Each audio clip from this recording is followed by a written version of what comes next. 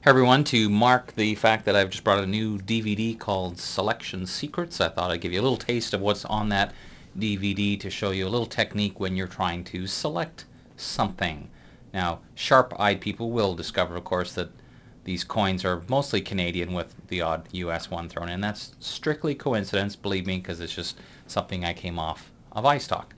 So I want to select this coin right here, and I'm going to use my elliptical marquee tool, of course. I'm going to roughly aim for the center, hold down Option or Alt and drag outwards.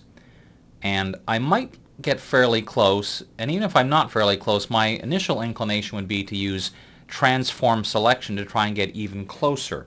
But one of the problems you often find is it's really hard to see how close you're getting as you move this, just because of the relationship between the marching ants and the handle and so on. So another possibility is to take advantage of Quick Mask.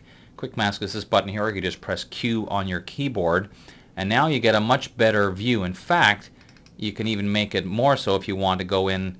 I just double clicked on the Quick Mask. Now I can go in and pump up the opacity, so basically it's going to be a lot more focused on the object I'm selecting. So now if I just use regular free transform, I get the same kind of handles, but as you'll see now, as I start tweaking it, I find anyway it's much easier to see what I'm doing because I can really see the edges a whole lot better. And then you press enter when you're finished, and of course press Q to get back out of Quick Mask, and now you have the selection that you want. So that's one half of it. The other half is I can continue to build on this same concept. In Quick Mask, I can make a selection.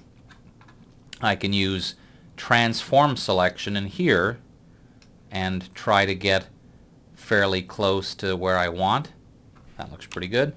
And then because I'm in Quick Mask, I need to basically treat this like I would any mask. Black hides, white reveals. Well, in the case of Quick Mask, black is deselected, white is selected. So if I now just fill with my foreground color, I press Option Delete on the Mac or Alt Backspace and then deselect, you can see now I have that coin selected, and when I go out of Quick Mask I have both my coins selected, so I can, for example, put them on a separate layer or whatever I wish. So just a very simple technique that involves Quick Mask and free transform.